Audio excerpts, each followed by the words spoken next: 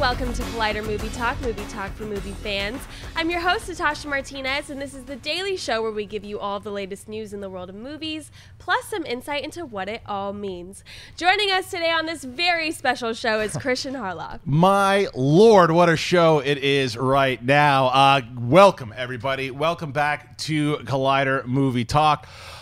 Whew, this is going to be a barn burner. Natasha, who is joining us today? All right, well, first of all, I feel like I'm in the presence of two celebrities because Scott Mantz is joining us today. Yes! And we also got my main man, Rocha. Wait a minute. What's up, y'all? I'm trying to say hello and welcome to Movie Talk. And I'm trying to get some words in before the Sarlacc pit of humanity talks over here with a mouth. You know what I'm talking about. Mouth Natasha, that's that I was huge. so happy to be back here on Movie Talk for the first time in 2 years. Yeah. And then you toss it over to your main man. That's right. You know What about what? your main man? I'm your main man here on all Movie about Talk. loyalty, That's right. you know? We're just meeting right now. Yeah. But I will Maybe- win We're you the over. Maybe twins. Maybe I will change win my you mind. over, hopefully, over the course of the next hour. All Yes. right. Yeah. All Johnny right. Rocha, I love you, brother. I love you too. No, you don't. All That's why right, I wanna so take you down. I Yeah. know that I really feel like Mills Lane in the middle of Tyson and Holyfield here. If you don't know, these two maniacs are going head-to-head tomorrow on the movie Trivia Schmodown. We'll get into that in a little bit, but they are here to talk about the movie topics. You guys are here to do the same. Please stay active in the chat room. We'll be looking. Want to hear from you guys. Got some movie news going on. Natasha, what's first? Though critics universally loathe Batman v Superman: Dawn of Justice, most fans, and in some cases critics, enjoyed Ben Affleck's Bruce Wayne Batman interpretation, and because of it, the demand for more Batman and Affleck is building. Many are now asking, when can we expect a solo Batman with Affleck directing and starring? According to The Hollywood Reporter, you might not have to wait much longer. William Morris Endeavor co-CEO Patrick Whitesell revealed to The Hollywood Reporter that Affleck has written a script for Batman while also revealing how many films he's contracted for in the DC universe. Whitesell said, he's contracted to do at least Justice League 1 and 2, so at least 3 times wearing the cape. He says, adding, there's a script that he's written that's a really cool Batman idea, so that's out there as an option. Kristian, do you think we'll be getting a Batman movie helmed by Affleck sooner rather than later? I do, actually. I think it's going to come sooner than later because the fan buzz is really starting to get behind it. This story came out for a reason. This agent put this out there in the atmosphere for a reason. It was to say, listen, this movie is something I know the fans want. This is the guy who directed a Best Picture Oscar. This is the guy who has been really in the forefront of the creative, as far as the way he shifted his career. The way he shifted his career and became one of the top directors today, and he has written, he co-wrote Argo as well too, I believe.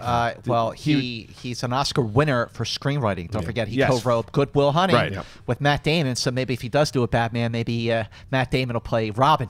Well, But seriously, all kidding aside, I mean, you're talking about an actor who did shift away from being a tabloid magnet to becoming a respected and acclaimed writer, director, and I think we can all agree, no matter what level we enjoyed or didn't enjoy Batman v Superman, that Ben Affleck as Bruce Wayne and as Batman was the best thing of that movie. Well, yeah, and that's what I was saying. Like, I think that for Ben Affleck he's going to be writing this movie. He's going. I mean, it's already written. They're going to do this film. And I also look. There's this silly petition out there to get Zack Snyder off of Justice League 1 and 2. Now, regardless of what you think, whether or not he should be or shouldn't, the petition, let Warner Brothers figure it out. If Warner Brothers wants to put him on the movie, then they'll put him on the movie. If they don't, they don't. But I do think that they're going to listen to the fans, that they really want to. I think that they're going to get this movie. I think it's a good way for them to, even if they're going to keep Zack Snyder on Justice League 1 and 2, which I think they will, but even if they don't,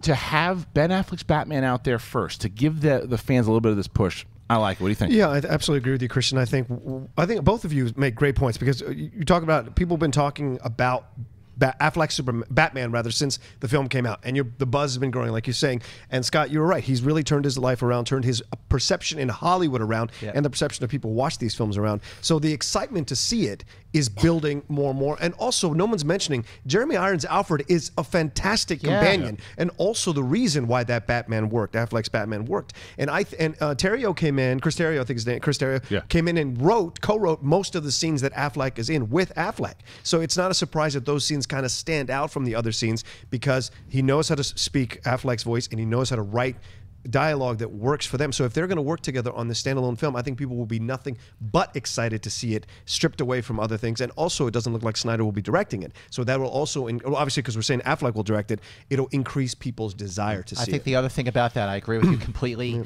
which is a shocker. But I think the other thing is that when Ben Affleck directed The Town and he directed Gone Baby Gone, he can go gritty. Yeah. And while Very the gritty. critics may not have loved Batman v Superman, a lot of the fans did. There was a real disconnect between what the fans liked and what the critics liked. Right. And I feel like there was a lot of pouncing on Batman v Superman, but I thought it was okay. I didn't hate it, but I certainly didn't love it. But again, for Ben Affleck to stand out as Bruce Wayne and as Batman bodes well, and I think that they should give him a good standalone movie as Batman before they move on with Justice League. So you think this thing's going to happen before Justice League? You think it will happen? And do you think that this was kind of put out there because the agent was like, hey, we should make this happen? Right. Well, they're pouncing on the buzz around Ben Affleck as Batman. Yeah. Also, he's done directing Live by Night, Right. which is his next directorial effort, which I think opens in 2017. So the door is wide open for him to squeeze in a standalone movie as Batman. And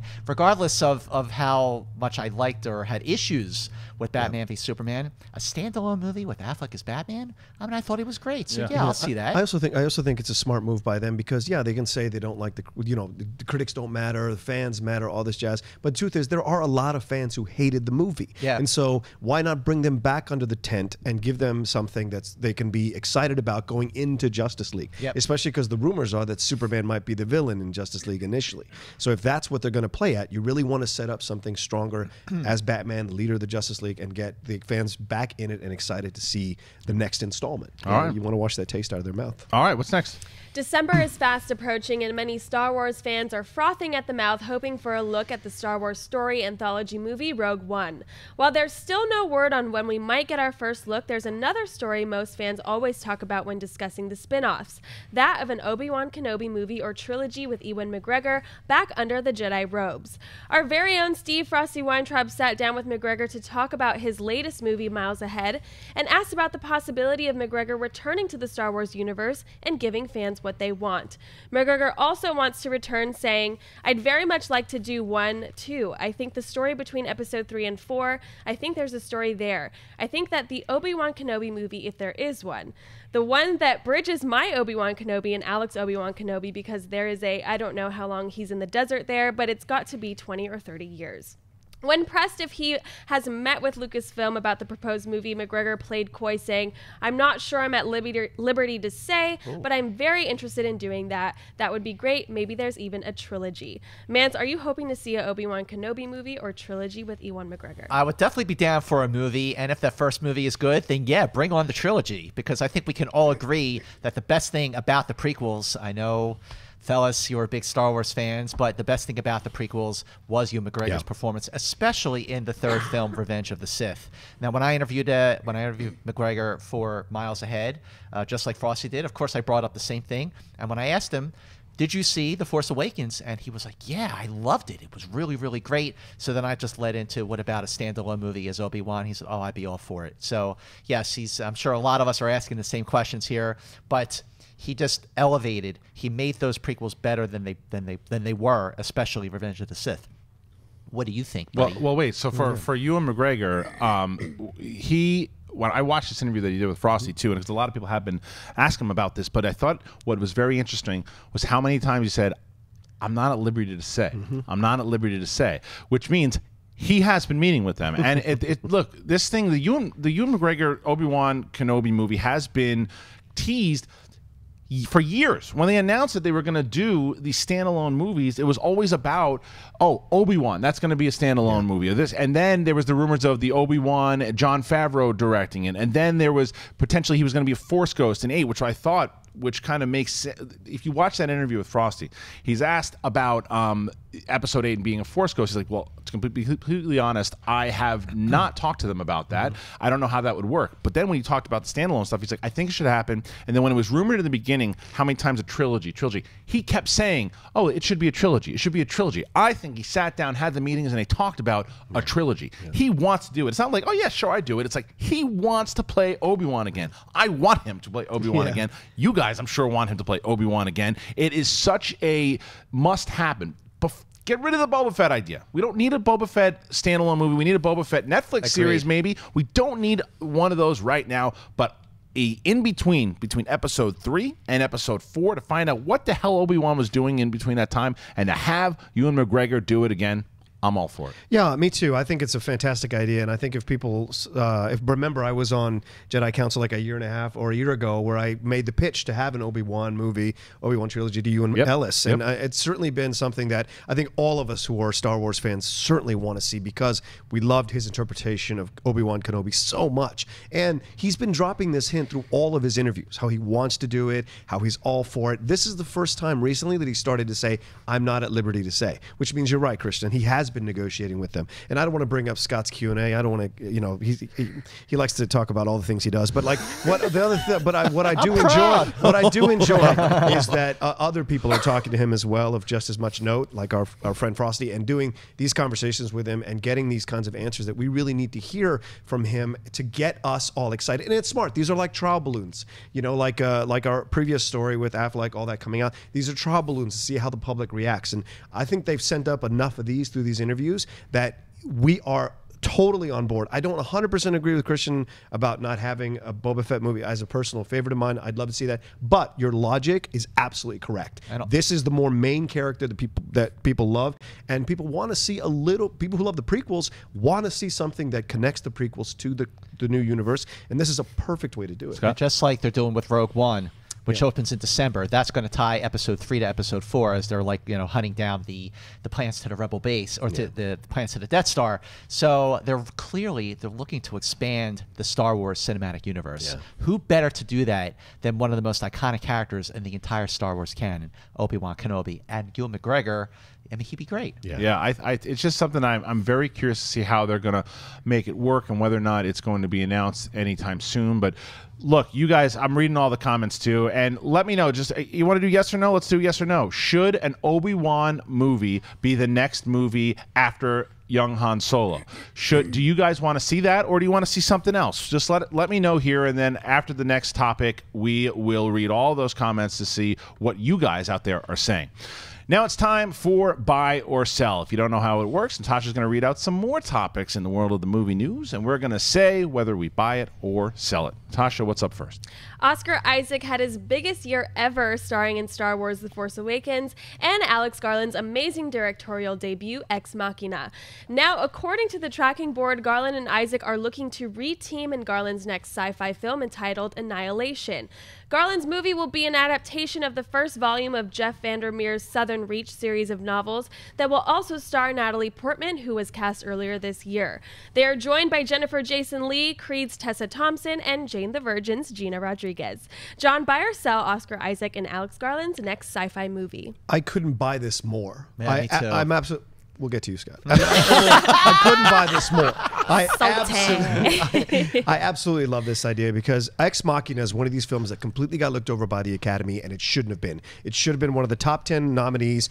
Alicia Vikander should have been nominated for this performance, and Oscar Isaac, his dance sequence is one of those things that people will remember from that movie forever. And I think Garland did a fantastic job with that. And they seem to have a great relationship. And you want to see that with actor and directors. You want to see them have a connection so they can bring that to the screen and get the most out of each other. And I think we have that with that connection. And it's such a great story. It's a four-person mission exploring a mysterious zone called Area X over the course of a few days. Russell Brandom at The Verge described it as a perfect, simple sci-fi premise. And Vandermeer uses it to explore really strange ideas about consciousness, science, and psychological control without ever straying too far from the basic question of what the hell is going on in this area. And it's awesome to see Padme and Poe Dameron in a movie together. Right, That would be good so call. awesome. And Jennifer Jason Leigh is fantastic. Coming off of Hateful Hateful Eight. Helping you out there, buddy. Yeah, thanks. Tessa Thompson. It was coming to me. Tessa Thompson was great in Creed. I thought she was a revelation in Creed. And of course, Gina Rodriguez has been talked about numerous times with the Star Wars stuff. So I think it's a fantastic cast and a great story. I'm say totally. Just wait till Christian. Okay, go ahead. Yeah. I'm totally on board for this. Well, I buy it. Huge buy for me. Alex Garland is a dude that I'm so glad that he's getting this kind of recognition and getting these type of opportunities, because I'm with you, man. Ex-Machina was my #1 movie of all of last year. Wow. I loved that film. It blew me away. I think it got a little more recognition than it got some love. It should have been a Best Pictures. I'm with you. I'm with you. It absolutely should have. I think what hurt it also, it came out so early as well too. But yes, it was a great movie, and I think that one of the things that clearly this cast shows is that the talent also recognizes what kind of movie that was. And then you want to have Oscar Isaac, who's like, yeah, of course I'm going to work with this guy again. And then you have Natalie Portman, who, when Natalie Portman is locked into a certain project, she's one of the best out there. It's just sometimes she's one of those actresses that can phone it in here and there, but I don't think that this is one of those projects that's going to happen. And then, yeah, like you said, like Creed was something else. Tess Thompson, the way that she was, I really enjoy. I got to talk to her in Philly and sit down and have a conversation about how she's just a really kind of giving, fun person. You saw that in Creed, the way she just with her performance. So I want to see what else she's able to do and accomplish, because I'm really pitching that Alex Garland's eventually going to direct a Star Wars film. Oh yeah, and he's still playing in the sci-fi realm here. So to see, I think that eventually this is to me what a great director does. It's hitting these smaller projects or to kind of one-upping the project from the next, to getting the public to go, oh, yeah, I saw that small movie. I love that one. Oh, I saw that a little bit bigger of a movie, and I really enjoyed that one in the cast. And then when he gets that big project, you go, well, of course. Right. Look, he wasn't just given it. He had to earn it. And that's what Garland's doing right now. And this project seems to me like something I really want to see. Scott, do you buy or sell this? I buy it 100%, just like you guys do. You know, Alex Garland as a director, obviously Ex-Machina. I agree with you. I wish it would have gotten nominated for Best Picture at least, but it did win the Oscar for special effects over Star Wars, which was one of the 3 big upsets of that night. I mean, it was a happy upset, because it was so great to see the Academy show love to a movie that cost around $15 million to make and have those special effects get honored over something like Star Wars. And now that you talk about it, Garland directing a Star Wars movie or a spinoff makes perfect sense, especially if he does it with Oscar Isaac. But you're also neglecting to talk about Alex Garland as a writer, as a screenwriter. You know, Sunshine came out in 2007. Oh yeah, he wrote that? Yeah, it's one of Dennis's favorite movies. That movie is one of Dennis's favorite sci-fi movies. That is an excellent, excellent film directed by Danny Boyle. It didn't do that well at the box office, but it was definitely a great science fiction movie, as was, of course, 28 Days Later, also directed by Danny Boyle. It came out in 2002. So as a screenwriter, he's on a roll, and as a director, I mean, I also agree with you that when an independent film director can make a great standalone film like Ryan Coogler did with Fruitvale Station, and then like their next movie is like a big tempo kind of film like Creed, and Alex Garland topping Ex-Machina with a big budget film is just like when Colin Trevorrow, you know, when he directed Jurassic World. Well, he directed Jurassic World, but Safety Not Guaranteed was a low budget independent film. But studios were so banking on him as a director that his next movie was Jurassic World, and look how well that did. And look at Episode 8 director Rian Johnson. You have from Brick to Looper, and now to Episode 8, obviously. So I like that studios and certain production companies are taking, and not even necessarily risks, but they're really giving, they're recognizing the talent that comes into the small filmmaking and seeing what.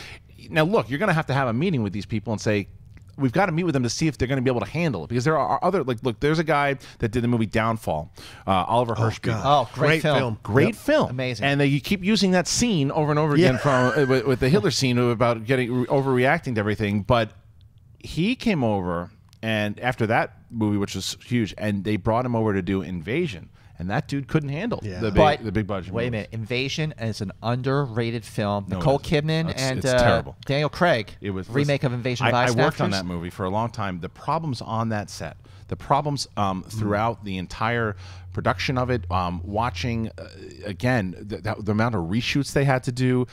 It was a mess. It's not. Listen, I went into this film with low expectations because I heard the advance buzz was not good. They didn't do a junket. They didn't do a premiere. They just sort of like dumped it out there. When it was super low expectations, it's not a great film, but it's not a bad one either. All right. It's effective enough. But I think there's examples for both, right? Because James Gunn did the same thing, made the jump from smaller films into Guardians. Yeah, So sure. you made Yeah. a great point, Oh, yeah. Kristian. But unfortunately, the cautionary tale is Josh Trank. You're right. There's a Josh Trank, not to put him down or anything, but He got like, beat up a little bit too. He Yeah, did. He with did Fantastic unfairly at Four. times, but then again, Fantastic Four didn't turn out, and then he No, but I mean, he turned got on beat it. up. He got beat up a little bit by the studio as well too, and that, Right. that happens. Also happened to Gavin Hood when yeah, when Gavin you Hood, look right. at like, somebody who did Satsi, which is an amazing Amazing film, film. Yes. Yep. and then you bring him in, and he got a little beat up during Wolverine Yeah. Origins. But but then look at John Hillcoat. John Hillcoat who did Proposition, and then has slowly been transitioning to the other movies. So there is I'm very, very happy that he's getting these opportunities. Yeah. We'll see what happens. Now, before we go over to the next buy or sell, like I said, asked you guys about the Ewan McGregor Obi-Wan movie, and I've asked so many questions as far as yes or no's, and it's been, maybe sometimes 75, 25. This was maybe 99%. Yes, yes, yes, yes, yes, yes, yes, yes, yes. Oh, wow. Everybody wants to see it. So there you go. All right, Natasha, what's next? Okay, according to a report from Deadline, Bryan Cranston and Kevin Hart are circling the two leads in a remake of the French film The Intouchables. The movie, about an ex-con hired to be a caretaker for an aristocrat, earned $416 million at the international box office and was purchased by the Weinstein Company for the remake. Bridesmaids director Paul Feig wrote the script and was once planning to direct the film, but left the project some time ago. Deadline says the Weinstein Company is reportedly looking at director Tom Shadyac to helm the film, though no deal has been made. Kristian, buy or sell Cranston and Hart starring in The Intouchables? I'm going to tentatively buy it. Now, I know a name that hasn't been heard in the reviewing community in a long time is Catherine Reitman, who was a buddy of ours. And I remember telling me about The Intouchables a long time ago, how much she loved the original film. And then to hear that Cranston and Kevin Hart are doing it, this to me, I'm assuming that Kevin Hart is going to play the Caretaker. The caretaker. So It would be a flip if it ex-con wasn't. hired to be a caretaker. Yeah, I know, and it's just he seems like these are the kind of the roles that he's been playing a lot of too. But what I want to see whether or not their dynamic works. I'm very curious to see how the Rock and Kevin Hart play off one another too. It seems like Kevin Hart just has been playing the same roles. He's in the same kind of vein of what Melissa McCarthy has been doing lately, and Will Ferrell's been doing. It's like the same thing over and over again. But to see if there's a little more drama in this as well too. But I want to see how he plays against Bryan Cranston, because Bryan Cranston we know can play comedy, but we also know that he's a tremendous dramatic actor. So that's why I'm optimistic that it could be a lot of fun and maybe something different for Kevin Hart. What do you think? Okay, I'm Buy with you it? on this. It's not an enthusiastic buy, but it's a buy enough. And that's solely based on my love for the original film, which came out in 2011, a French film. You know, it's a little formulaic, I know, with the dates, right? I know. It's a little formulaic and cliched and contrived, but these movies, sometimes they just follow the numbers and they work well. And there's a reason why it made, I think, internationally and overseas and worldwide total was like closer to 430 million. 400 million. It only cost like 12 million to make, but it was a big hit, and it's an inspiring film. It's a rousing film. It's a feel-good crowd pleaser in every sense of the word. Problem, Kristian, is I'm with you on this. You know, Kevin Hart does keep playing the same sort of very broad characters over and over again. You know, sort of the motor mouth. You know, and I would like to see him do something a little edgier. But this could be edgier because edge was something that was missing from the French film. I thought it just was a little too sweet, A little fluffy? a little fluffy. Yeah. John? I disagree. I didn't think it was fluffy or fluffy at all. I thought it was very sweet, and it's something.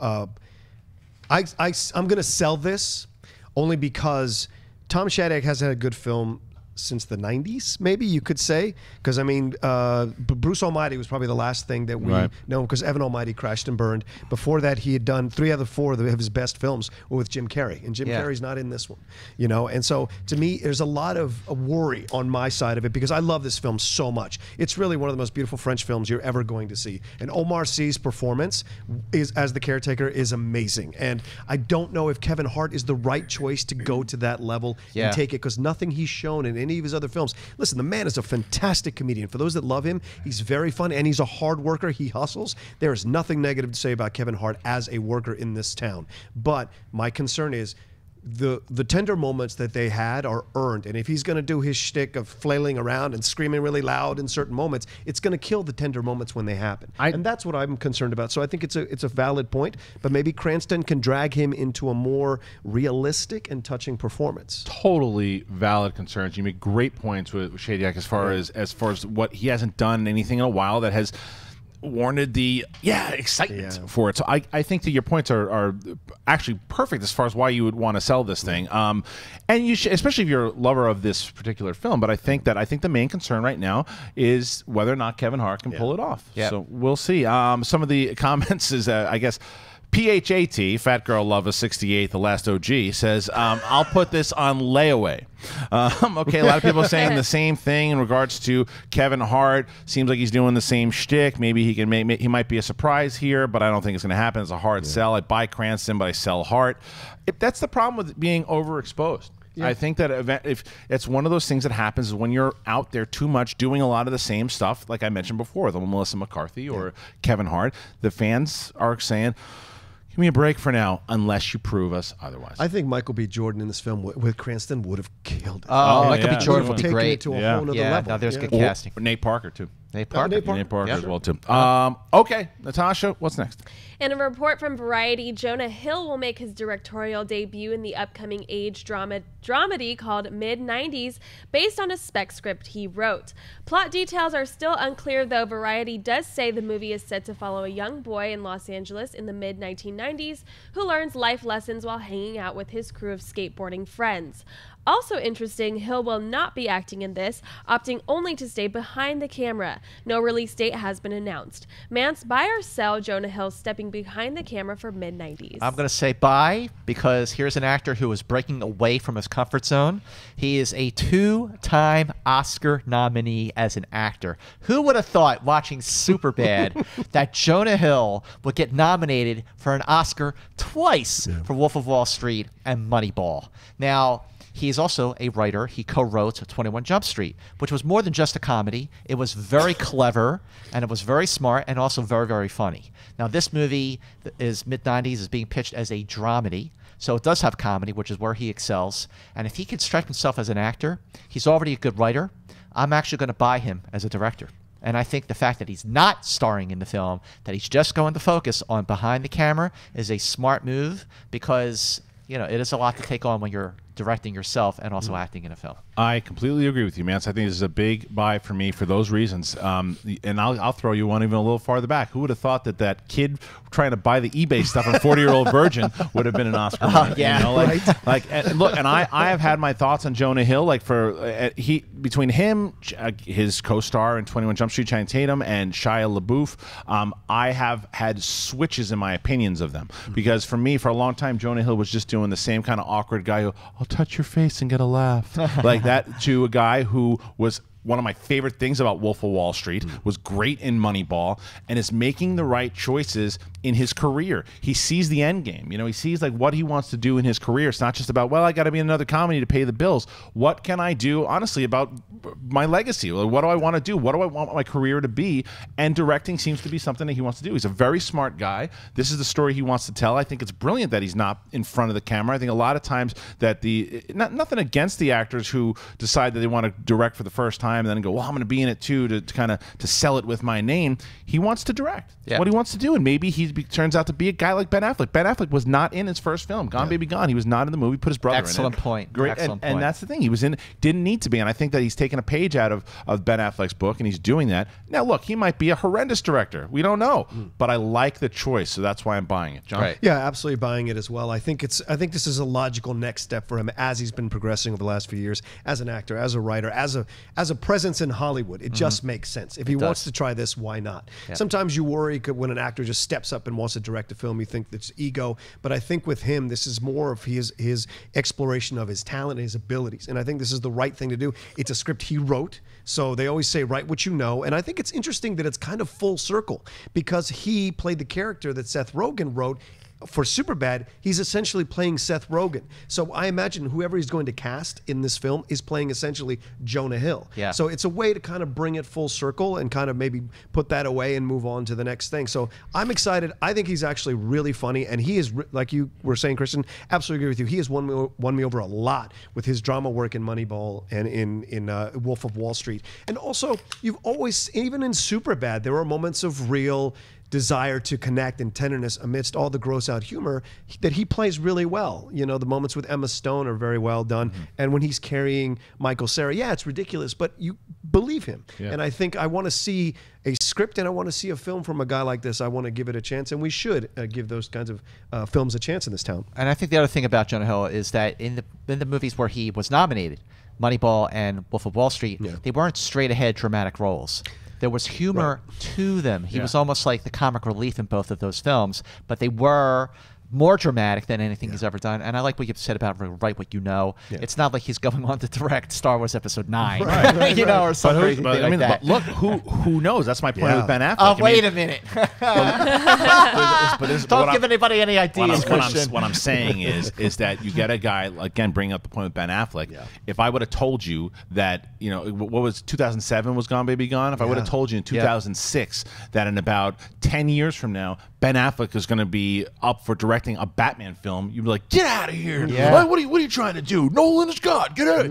Everyone wants Affleck to do it now because of the 3 films that he's done beforehand. So not that Jonah Hill's ever going to do that, but you just never know. And you make a great, and Ben directed what he knew. Boston. This is what he knows. Right. So logically, and his next project's going to be in Boston also too. All right, Natasha, what's next? Max Landis continues his hot streak of new movies coming to the screen with incredible talent attached, thanks to an article from The Wrap. Fresh off his deal with David Ayer and Netflix for the supernatural cop thriller Bright, Landis has another script ready to go with Bradley Cooper now attached to star. The drama Deeper has set White God director Cornel Mundrusco to helm the project, with Landis producing alongside David S. Goyer. The story revolves around a disgraced astronaut who sets out on a mission to the bottom of a newly discovered oceanic trench, which is believed to be the lowest point on Earth. In the face of grave danger, he quickly finds himself in a physical and psychological fight against mysterious forces. Still no word on a production start date or release. John, buy or sell Bradley Cooper and Max Landis' next drama, Deeper? I absolutely buy this. I think it's the perfect timing for Cooper to take on a project like this. And Max Landis, who is a friend of the Schmoes, know, we all, you know, you can feel however you feel about him, positive or negative. The guy is really smart about what he knows. And the fact that he was able to create this bidding war for Bright to blow the doors off that, and then to move on to something that's probably maybe a little bit more smaller, deeper, more intense. I think it's a great next step for him. And I like the idea because Cooper's kind of needed something over the last couple of years. Limitless was maybe kind of the last thing that people liked him for. Burnt kind of crashed and burned, and there hasn't been much where he's shown up and like really taken it by the reins. And American Sniper. American Sniper. Sorry, but okay, that's a good point. Sorry, Scott. Yeah, and so that's a good. Okay, so this would be nice, but that's been over a year, right? So it's like we're waiting for the next thing, and I would like to see. I think this is a great thing for him, and the thing about Max is because of his pedigree, he's very knowledgeable about the business, and he's been working on numerous other script doctoring through the time. So this is going to be fun to see what he can create, and I like the plot. Goyer, I'm always kind of half and half on Goyer because sometimes he really nails it and sometimes he just kind of misses. But I think it's a good combination of people and the script and the idea, and it's got shades of The Abyss. And I love The Abyss. It's one of those unrecognized, underrated movie. Yeah, underrated films from James Cameron, and I think it has that shade to it. And I'd like that to go back. And this director is fantastic. If you haven't seen White Dog, it's such a great analogy for classism through the eyes of dogs. And he uses dogs in a very quiet way that they turn on the people who are subjugating them, and explores classism in society. It's such a brilliant way to do it. So I'm looking forward to this. Yeah, I'm going to buy it too. And I say this as a compliment. Max Landis is a lunatic, and in the best way. Like, because the guy is, when you hear him talk about, regardless of what, is he kind of a polarizing figure? Yeah. Is he someone who is controversial? Yeah. Past that. Past him when he's talking about Mary Sue's and all that stuff. Past that stuff. The guy, when you hear him talk about ideas, that is his talent is incredible. He said, you're talking about when he was on our show, just the stuff that he was pitching that he was coming up with at the top of his head. Whatever you think about him, the guy sells scripts every other Tuesday. He is selling a new script. And that's not just a matter of them going, oh, this is Max Landis, buy the script. There's got to be something behind it. The fact that there's creative. I liked American Ultra. A lot of people didn't like it. Mr. Right looks really cool. Yeah. Every 5 seconds, he's got a new movie coming out because it's not just the same genre. It's not just the same thing. You hear this about the astronaut thing, and hearing what Bradley Cooper's going to do, and him working with, to hear working with Goyer, and just what he's going to be doing, and the amount of relationships that he has, and the way that he's able to pitch, and the way that he's able to get people excited about projects. That's why I buy it, because there's always something new with him. It's not the same thing. So even if you might have a miss, I want to see what's coming next, because he's just in his head. You mentioned The Abyss. I guarantee you he was thinking about The Abyss when he wrote this movie. I guarantee you his knowledge of film. You talk about somebody I want on a movie trivia schmodown, it's Max Landis. I want to see that guy go after because there's just so much in there that he gets out on paper. There's so many writers out there that it's just in there, and it's like, oh, what if I did a movie about this? And then, oh, I remember that movie. He puts it on paper, and then he sells he sells the thing. So buy for me. Buy for me too. And I never met Max Landis, but I've seen pictures, and I know he was on the Schmodown. I know he's done movie fights for Screen Junkies. I hear a lot that he's like a younger version of me. Is that true? I don't know yet. I don't know. I'm trying to figure it out, man. So I think you're more. I think you got a Hal Rudnick thing. Oh my God! Can you imagine the three of us, do a movie talk? Yeah, Hal Rudnick, Max Landis, and Mantz. But no, I think Bradley Cooper is. I think he's just making great choices. I really, really loved American Sniper. Yeah. But all the stuff he's done with David O. Russell. American Hustle, and I know that Joy got very mixed reviews, but I like Joy a lot, and I thought that he was really good in it as the Home Shopping Network guru. And I don't really know a lot about Max Landis other than he's a very prolific writer and has a lot of ideas and is a bit of a lunatic, like you said. But in the best way possible. I think Bradley Cooper is impressive the way he is broken out from being like the cool dude in the Hangover movies. He is an actor who is challenging himself, and I'll see basically anything he does. And people forget he's the villain in the wedding movie, The Wedding Crashers. Oh yeah, people forget he's such a jerk in that movie. Guardians of the Galaxy. It was one of the voices. Yeah. So okay, we're gonna move on here, but before we do it, we're talking about Max Landis, and why not do this? This would be a lot of fun for you guys. We want to see him on the Movie Trivia Schmodown. Go ahead and tweet him. Why not? At Up to My Knees, I believe, is his Twitter handle. Tell him that you want to see him on #Schmodown, and then I guarantee he's gonna be like, "What? Well, you getting nervous?" Oh, perfect. I would. You should be nervous. I would be nervous about Max Landis. Don't be nervous about Max Landis. Yeah, I'd be nervous. Be nervous about movie Mantz. No, please. Be nervous about this guy. It's like being nervous about You're a fly. lucky that this guy's sitting right between us, or else it would get ugly. Oh, would it? Yes. All right, take it easy. Okay, so go relax. We got some time. Go and tweet at Max Landis at Up to My Knees to tell him we want to test his movie knowledge, see how it is, and participate in the game. Okay, now we are going to get to opening this week, brought to you by our friends over at AMC Theaters. A couple movies coming out. It's not the big release weekend this weekend, but we have some cool ones coming out. What do we got? Okay, coming out Miles Ahead. In the 1970s, down-and-out jazz trumpeter Miles Davis tries to recover his new session tape from music producers. The film is written, directed, and stars Don Cheadle as Miles Davis, with Emma Yahtzee, Corinialdi, and Ewan McGregor. And also coming out is God's Not Dead 2. When a high school teacher is asked a question in class about Jesus, her reasoned response lands her in deep trouble and could expel God from the public square once and for all. The film stars Jesse Metcalf, David A.R. White, Ray Wise, and Robin Givens. I'm going to throw it to the movie Mantz. Okay. I know you've seen Miles Ahead. I saw Miles Ahead twice. At Sundance, right? I saw it at the New York Film Festival back in September, and I saw it again at Sundance. And I like this movie a lot because a movie called Miles Ahead. This is a film that Don Cheadle wrote, directed, produced, and stars as Miles Davis, and he is sensational. It's not what you think it is. It is not a cradle-to-the-grave biopic. It focuses on a specific period of his life in the mid-'70s when he was living as a recluse. He was lost. He was very paranoid and definitely had a massive, massive ego. And Ewan McGregor plays a reporter from Rolling Stone magazine who was trying to interview him, who may or may not have an ulterior motive for being there. And it also has flashbacks back to the 50s when Miles Davis was really at the top of his game. So in some ways, it felt a little like Love and Mercy, the movie about Brian Wilson. Only in this case, Don Cheadle is playing Miles Davis in both periods. But because it is not a traditional biopic, because it does focus on one period of his life, it's amazing that you actually learn more about him through this process. This is a very engaging film. I was blown away by Don Cheadle's performance as Miles Davis. How was Emmy Yahtzee? Oscar-worthy. Emmy Yahtzee Corrinialdi. Let me tell you something about her. She was in a movie a few years ago called Middle of Nowhere, the second film written and directed by Ava DuVernay, who did Selma. Yeah. She was terrific in that. She is a standout in this film as well, and she should definitely be a much bigger actress than she is. I think she will be. She should be. Yeah. She's fantastic in this movie, and to hold her own with a towering presence like Don Cheadle is not an easy task. I say see this movie.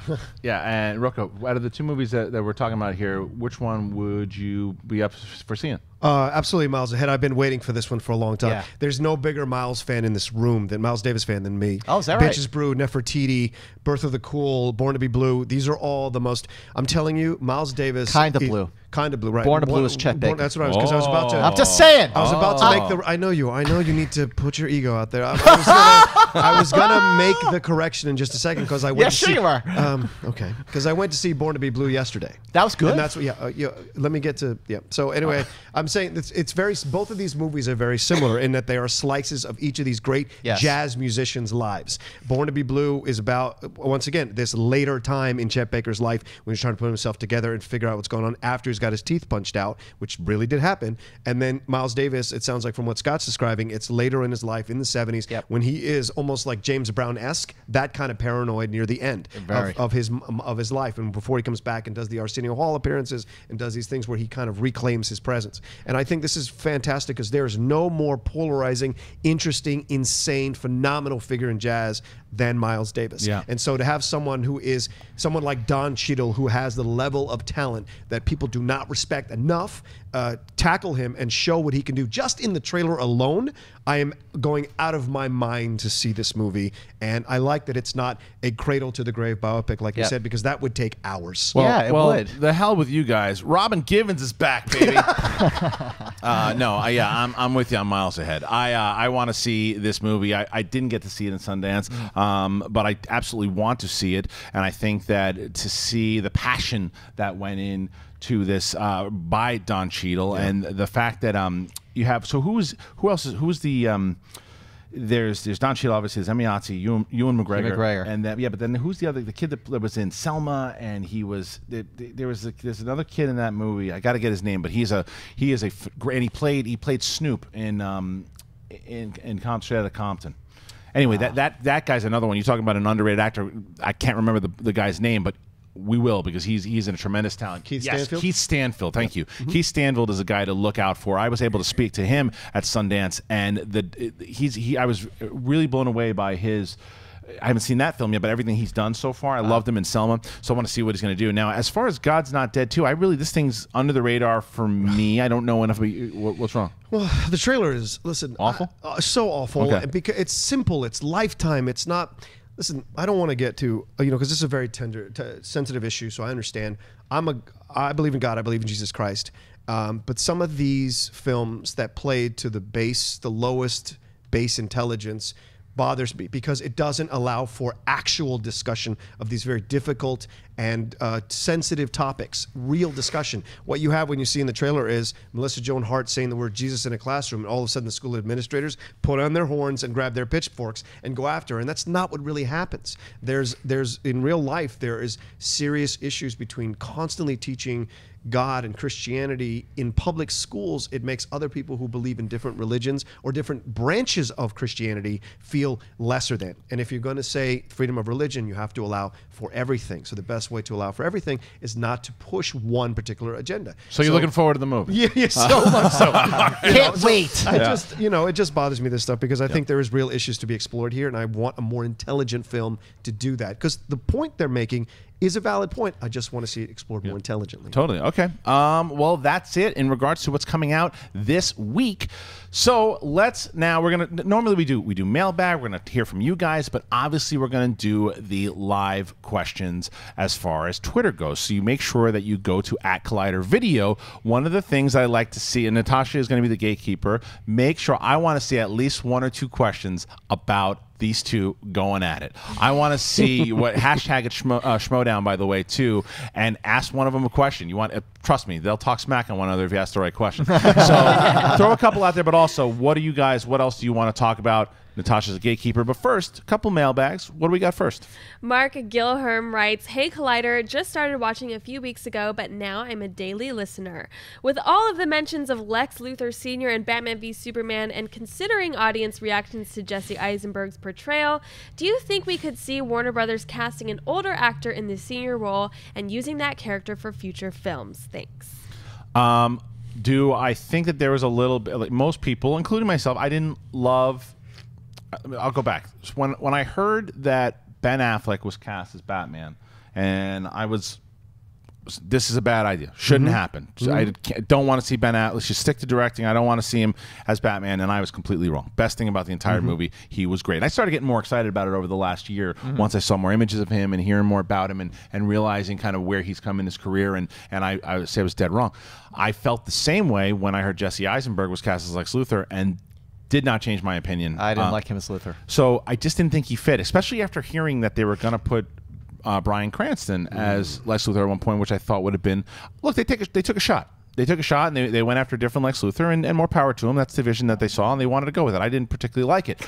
That being said, they're not going to recast him. Not going to happen. I don't care if... And I wouldn't want them to recast him. That even saying that Jesse Eisenberg, to me, was not a great Lex Luthor, I would not want to see him recast. I think it takes out... I was upset when Omar Epps replaced Wesley Snipes in Major League 2. So I don't want to see an actor that was already... I know him as the character. In this universe, Jesse Eisenberg, take it or leave it, is Lex Luthor. But wait a minute. When they recast Iron Man, in Iron Man... I know. They Don Cheadle. They had Don Cheadle. That I didn't blink an eye. Different, I thought though. he was great. I don't disagree with you. Different scenario, though. Why? Why? Because Terrence wanted more money. More money. Right. So that's a different thing. See. This is not the fans going, get him out of there. We want Don Cheadle.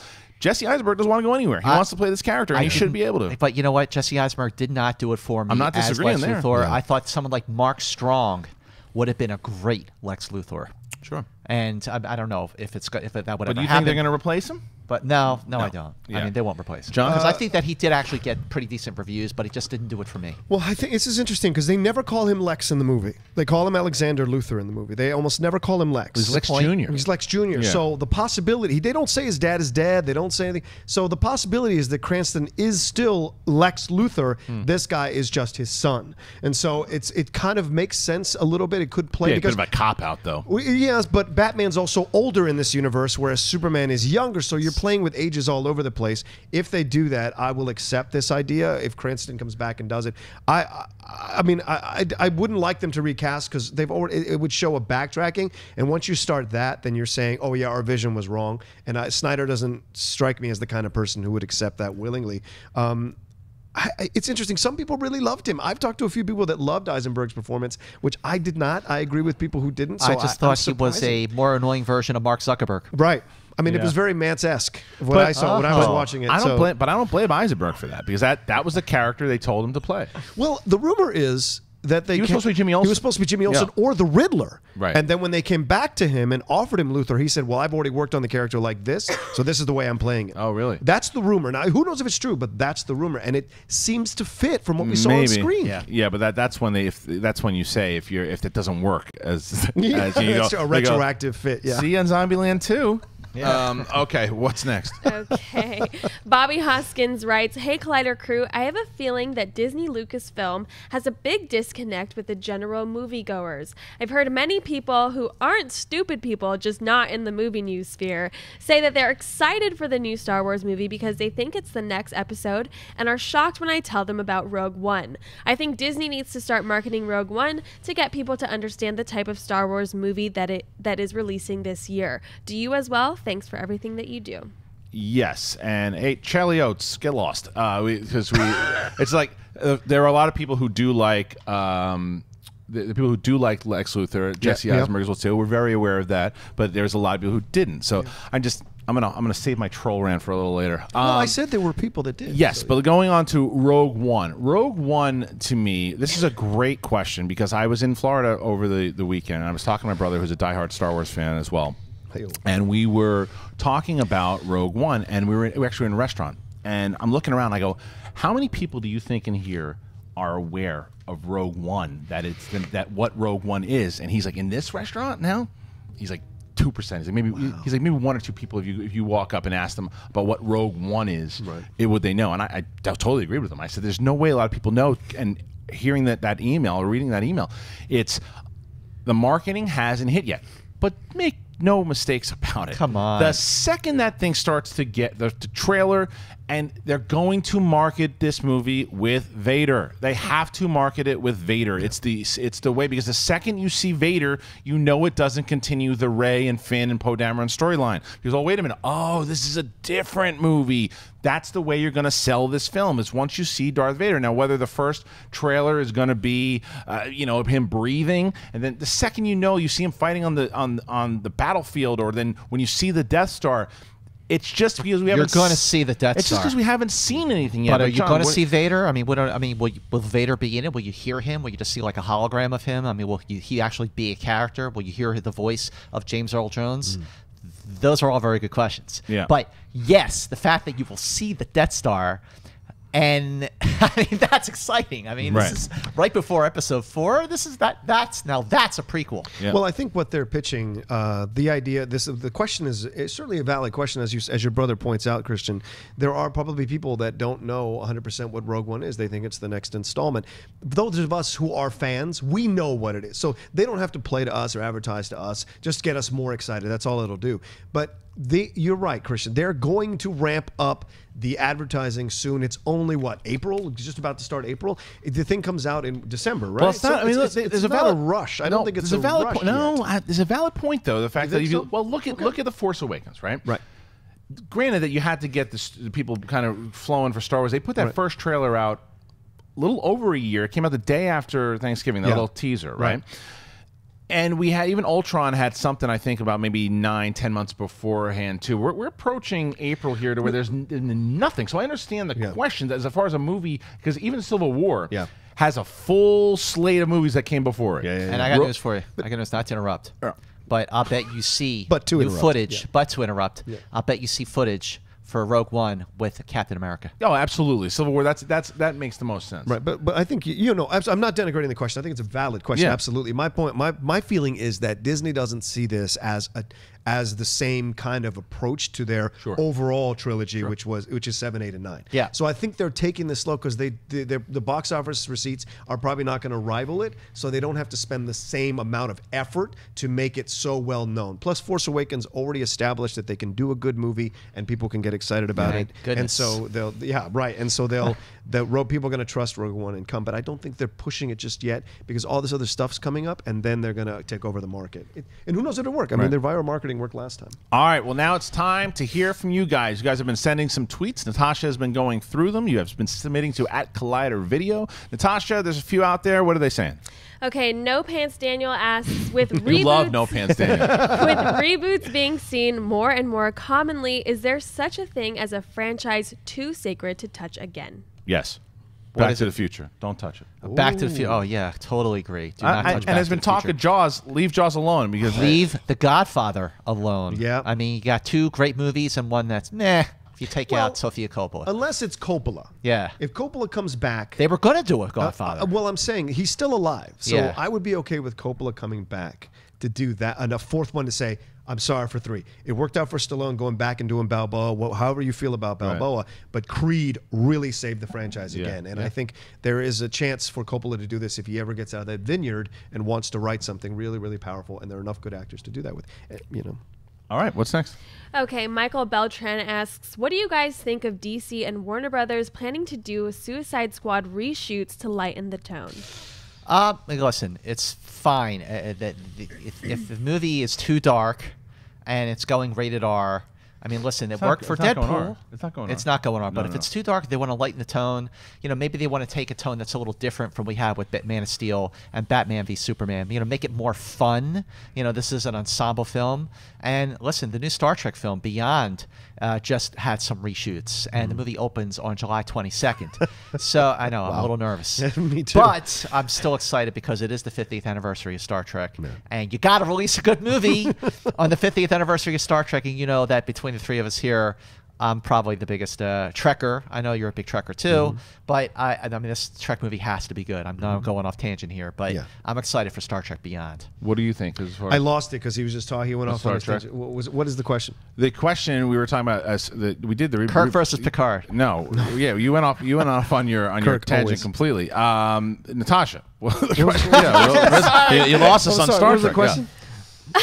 Everybody lost the remember. question. Oh, I threw everybody no. off. Was it about Look the- at that? Suicide Squad. It was fourth- Suicide Yes, Squad. yes, I- doing reshoots. but Suicide Squad, as far as how did we get into Star Trek from Suicide Squad? Reshoots. Because of Right. Mantz. But Because of Mantz. Suicide Squad for me, I think it should not go into a lighter tone. I really don't think Yeah. it should, because I think the problem is that one of the biggest complaints of Batman v Superman was that it was a bit dreary, a bit too dark when you have Batman and Superman being one of the lighter, and there wasn't a lot of fun. Not everybody feels that way, but that was one of the criticisms. I don't think that Suicide Squad needs to be a lot of fun and a lot of it can be crazy and kind of black comedy, that type of stuff, because of the amount of psychopaths you have cracking jokes. I don't want to see a really light and fluffy Suicide Squad. It's called Suicide Squad. So let's stick with the darker tone and leave it alone, and don't don't just panic because of what people are saying about another movie. Yeah, I echo what Kristian says. I think so too. I mean, look at Deadpool. Deadpool's a darker movie on a lot of levels, still lighthearted in certain moments, but it's got a lot of darkness in that film. And the reason people are rebelling against the darkness in Superman vs. Batman or Batman vs. Superman are different. They're different reasons. There's issues with story, characters, plot, dialogue, what have you. The dark tone itself could have worked with a stronger story, stronger character development, and more believable plot twists. And I think with Suicide Squad, you don't have to go lighter. We love these characters already, and we want to see them go at it. And if we go lighter, you're going to lose what is the attraction of this, which is the Joker. How can you go lighter on the Joker? And what are you doing, Cesar Romero next? Go for it. What's wrong? All right, I just want to say I disagree with you about Deadpool. It's not a dark film. It's an R-rated film, son. It's violent. It is a violent film. So darkness is but not violence. it is not Okay, dark. good to There's know. a big difference. So when you're violent, Batman you're not v dark. Superman and Man of Steel were dark films. The Dark Knight trilogy, those were dark films. You can have a dark film without it being violent. The violence in Deadpool but I was didn't say it be- Wait, hang on. Okay. Hang on, mister. My turn to talk. Oh, since when? Since when do you not like to get interrupted? The violence in Deadpool, it was gleefully fun, hyperkinetic violence. It was a fun movie. It was jovial, and honestly, the way that Deadpool was joking around with the wisecracking and everything, and looking into breaking the fourth wall, looking into the camera, I felt like they should have done some of that with the Spider-Man movies, because Spider-Man in the comics is a wise ass, and Deadpool captured that perfectly. You can have violent without it being dark. Yo, he gets burnt alive. But That's it's pretty not dark. dark. That's It's dark to it's me. I don't know how you view your world, but that's pretty dark to me. And the guy It's going up violent, against but the it's street not side, dark. it is Dark dark. Dark is Batman v Superman, Man of Steel, the Dark Knight trilogy. I would argue. All right. You just go on forever. Okay, so we're gonna see this a lot tomorrow. Natasha, let's do the last one. Okay, well, this might get them fired up. Oh yes! All right, Get us fired up, All right, baby! what do we got? But Christopher S. Brown asks, for Mantz and Rocha, how will you handle it if you do not win? After all, there can only be one. I love it. Okay, so as this is the last question of the day, so to let everybody know here. Let's put the hat on No, wait, and the glove. Just wait for a second. Hey, look, so this thing has been going on. If you guys saw the promo yesterday, if you didn't watch Movie Talk yesterday, go and watch it. It's a promo. These guys have been going at it for months, about 8 or 9 months. This thing started on Movie Fights, and I'm gonna start with John Rocha here. Yeah. John, the question on it was if now you and Mantz have been going at it. The first thing we want to know is that what happens if Scott Mantz beats you? I know you want to take on Riley for the belt. If Scott Mantz beats you, what are you gonna do? How are you gonna feel? What's it gonna go like? Tell us. To even conceive of that possibility is heartbreaking, heart-shattering to me. to lose to this blowhard once and for all. After I'm a all, blowhard. After all let the him- stuff let him he's talk, been let him talking. talk. See, once again, there he goes interrupting. It would just destroy me. But, oh God, it would just be such a bitter pill to swallow. No, but Open wide. But I will find a way to come back if I lose because the outlaw takes his hits, but he keeps on coming. So if the miracle happens that this fool beats me, then What? Then What? All right. Then I'll bounce back. I'm not a loser. Why and are I you don't go all talking the like way William down. Shatner? Why are you talking? You're supposed to be the outlaw. You do not talk like Captain Kirk. Before I get to you, I want to see, because this is the same thing we do with Ewan McGregor. Right now, who's going to win? Mantz, Rocha, go. All right, now you go. Okay, listen. First of all, yes, I've had to listen to you talking, to you ranting on Facebook, on Twitter, face to face. You know, you're a big guy, you're loud. You calling me fat? But in The Empire Strikes Back, what did Yoda say? Size matters not. For my ally is the Force, and this Force is the Mantz man, the movie Mantz. Yeah. I've got this stuff down. Yeah. I haven't had to say too much because I know I have confidence. Because I have confidence in my abilities. I've been working my whole life to know and love everything about movies. It would be despicable if you beat me. Just despicable. It would if be somehow lovely you and beat delightful to finally shut your big fat mouth up. All You call right, me all right, fat? all right. That's it. That's Listen, it. Deal, man. It is. That would it just is. get- that would It's make me split. put you in so assisted happy. living. So happy. It's Enjoy the split. taste of pudding. Enough. I I wish I don't could have stop to your be mic. too All right, late. stop. All right, so listen. So it is split around the board. There's Mantz, there's Rocha's. This thing is coming to a head finally, so I can get it out of my life. It is going down tomorrow, 2 p.m. PST on Collider Video. Mantz versus Rocha in the movie Trivia Schmodown. Watch it. I'd like to thank everybody here today. First, he is the Mantz man, Scott Mantz. Where can they find you? Well, follow me on Twitter at Movie Mantz. Check out my Facebook page, which is Scott Mantz. Check out Instagram, which is The Movie Mantz. I know I should have just used Scott Mantz across the board, but you can also catch me on Access Hollywood, Access Hollywood Live, and AccessHollywood.com. And the outlaw John Rocha. Where can they find you? Hey guys, you can always find me at The Rocha Says on Twitter and Instagram. You can see all the shows I'm hosting, like the Flash recap show, the Walking Dead recap show on Collider. We got the big season finale coming up this Sunday. And you can also see all the other shows I'm hosting on podcasts, like the Top 10 show on the Collider Network, Schmozno Network. Is that right? Collider Schmozno Network? Schmozno podcast channel. Podcast channel. And then you can see videos of me kicking the crap out of Mantz tomorrow if you follow me, because I will post everything that you will see. There'll be nothing left of him. And Mrs. Mantz, my name is John. Oh. So Oh. you might need someone You are- to Dude, take your wait a place. minute. When I get rid of, wife- hey, woman. My Hey, woman. awesome All right. wife has my back. She is the greatest thing that has ever happened. This in Clubber this- awesome Lang? lady, And she this is awesome hot. lady has my back. All right. My redheaded Natasha. wife. Speaking of the lovely lady, Natasha, where can they find you? You guys can find me on Twitter and Instagram at NatashaLexis_, and you can also find me reading all of your tweets tomorrow Yeah. at the Movie Trivia Showdown. So make sure you hashtag Schmodown. And one more thing, I just want to give a shout out to my show Profiles that I do with Alicia Malone. Definitely. We're doing our 50th episode this coming Tuesday, and we are profiling the great Denzel Washington. So please go to our Facebook page, which is Profiles with Malone and Mantz, and all the information will be there. Make sure you like our Facebook page as well. It's Profiles with Malone and Mantz. Thank you. And for me, at Kristian Harloff, Twitter and Instagram, you will see me tomorrow with these two maniacs, as well as Jedi Council. Really cool episode happening today. If you didn't watch our Rebels season finale after show, make sure you check that out. And obviously, you see me here on Mailbag. So do all that. And then I have the poll. It's going to be up there right now between Mantz and Rocha. Who you think is going to win on my Twitter? It is pinned there. Go ahead and check that out. Thank you for joining us, and we'll be back tomorrow. I need a rest. You're dead, Mantz. You're dead, Rocha. Hey guys, if you like this video, click the thumbs up button. Also, make sure you subscribe to our YouTube channel. It'll help you stay up to date with everything we've got going on here at Collider.